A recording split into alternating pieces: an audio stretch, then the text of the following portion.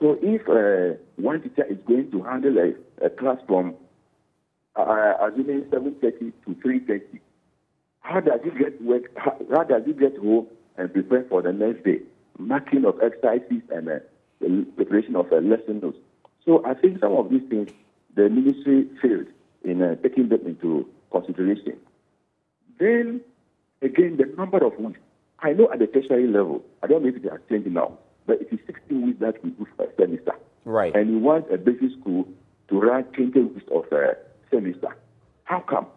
So in the year, it's going to be 40 weeks. But when we were practicing the semester, we were able to do about 42 weeks in a term. You see, from January to March or early April, they break. Then they come back in May. By July, August, they break. Then September, they go. By the middle of December, they break. So that the child, both the child or the learner and the teacher can have time to rest. You see, so to me, this arrangement has, as the other members, has already died on arrival. The ministry must withdraw it. It is professionally wrong on their part. And in fact, it is not workable to me. Yeah. So this is completely unworkable. Completely unworkable. Yeah, it is not workable.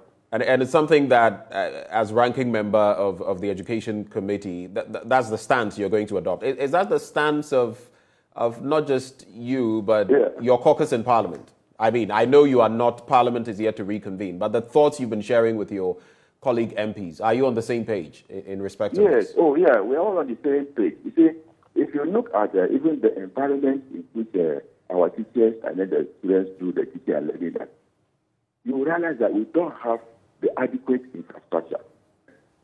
If you look at the environment in which the teaching and learning activities take place, you will discover that we don't even have the adequate furniture. In some communities, learners or children have to carry home or carry to school to the kitchens to go and sit and learn. And they are going to sit uncomfortable for these hours. So it's not proper. The classrooms, some of them are poorly ventilated. So if you want to keep the child in that environment for a very long time, you are endangering his or her health. Thank you for with. Subscribe and click the bell icon and get notified every time we share something interesting. We would love to have you on there.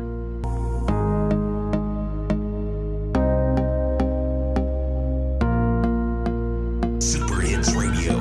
Joy 99.7.